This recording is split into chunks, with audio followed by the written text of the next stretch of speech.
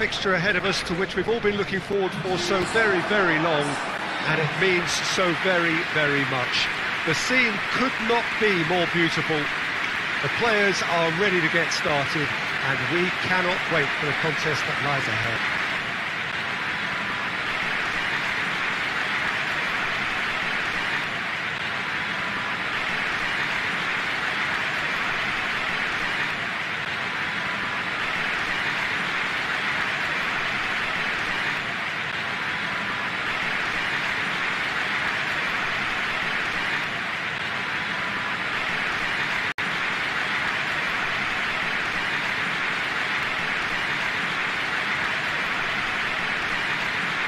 Hi friends, it's India Footy, back with yet another brand new video.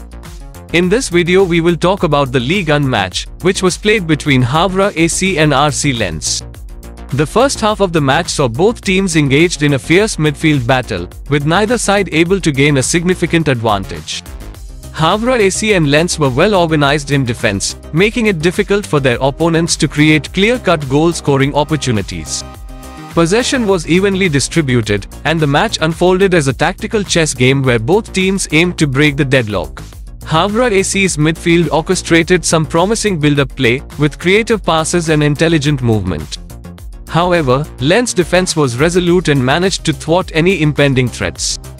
On the other side, Lens managed to test the Havre AC goalkeeper on a few occasions, but they were unable to find the back of the net.